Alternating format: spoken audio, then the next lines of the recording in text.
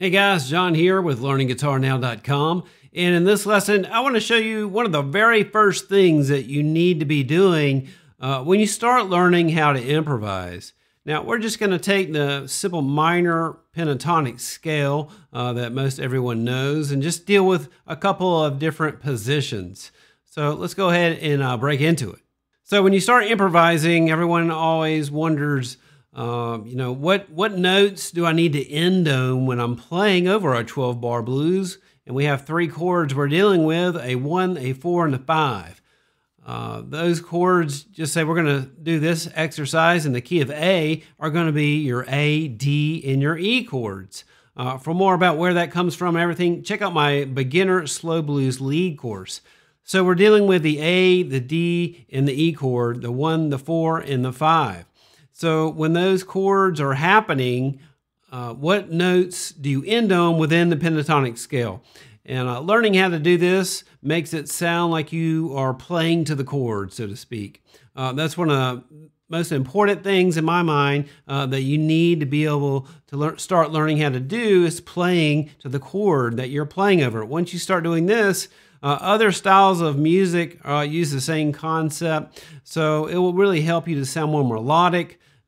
So it just sounds like you know what you're doing when the chord changes. So this is a first step in starting that journey.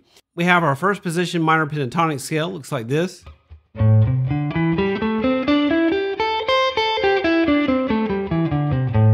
So pretty basic. We could also take our second position minor pentatonic scale, any of the positions of the minor pentatonic scale you need to do this exercise with. So the main thing you want to first start doing is you have to memorize where your 1, your 4, and your 5 notes are at within that first, all pentatonic positions really. We're just going to take the first position minor pentatonic scale right now. And find where are those A notes? Where is the D note? Where is the E note? And so in this little pattern, we have an A note here, 5th fret on the low E. We have an A note on the 7th fret, D string. We have an A note on our 5th fret, high E string. We have a D here, 5th fret A string, D here, 7th fret G string. We have an E right here, 7th fret on our A string. We have another E on our B string right here, 5th fret, just within that little minor pentatonic pattern.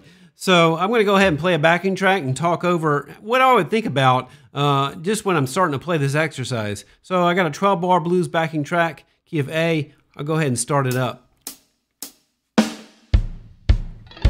So it's hitting the A chord. It's a quick change. Going to D. I slid to a D note, sounds like playing to the D chord. Ended back on an A note because the chord progression is going back to A. Now we're going again to the D chord, so I need to land on the first beat of a D note. Did the same kind of a thing right there, D.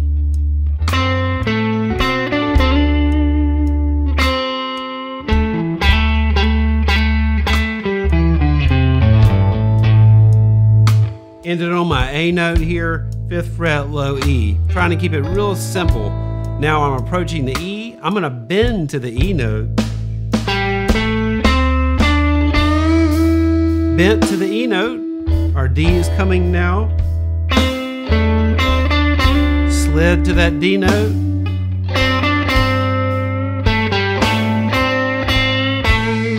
A, D,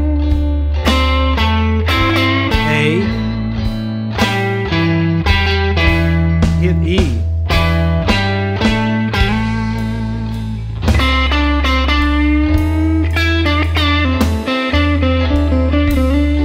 Slid to the D again. I'm going to hop up to the second position minor pentatonic scale. It's an A note.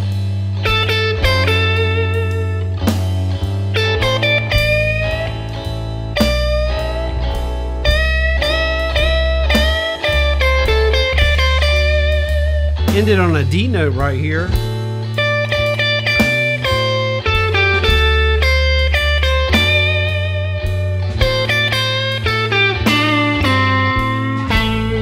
bend it on an A note right here.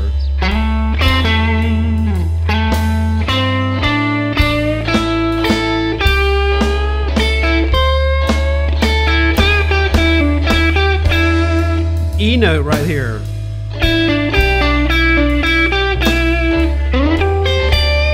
D note.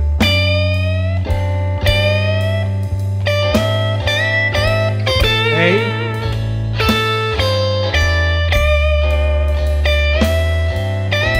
A note. Now we're pushing the E.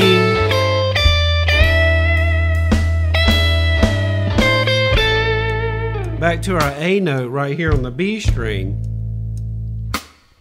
So that's how one thing that you can start doing will make you sound more melodic. When playing over any 12-bar blues like that, you have to know, that is your very first step. You have to know when the chords are changing. You have to memorize that 12-bar blues when the chords are occurring.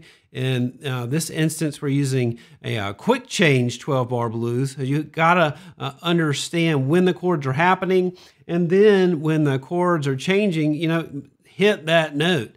You don't always want to do that all the time. This is just a great exercise to train you to be able to know where those notes are occurring in the first position or maybe second position minor pentatonic scale. After you have mastered where they're at right in here, add different slides, add different bends, do anything you need to do. Hammer on to the note. And add some vibrato, bend to any of the notes, bend into the A. Just bent to the A, you could slide to the A. You could slide to the D. Bend to the D.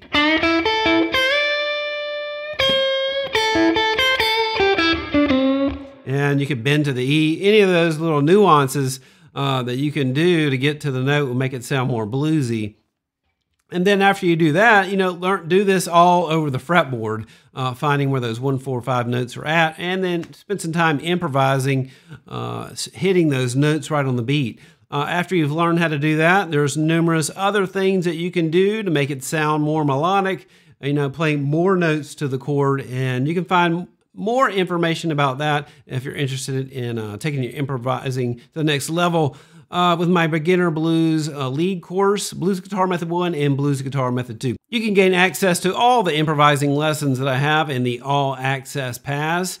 There's over 200 hours of video to give you lessons on improvising, and then solos and licks you can learn to start implementing those concepts and techniques into your playing. All right, hope you found this video helpful. Thanks a lot, and I'll see you next time.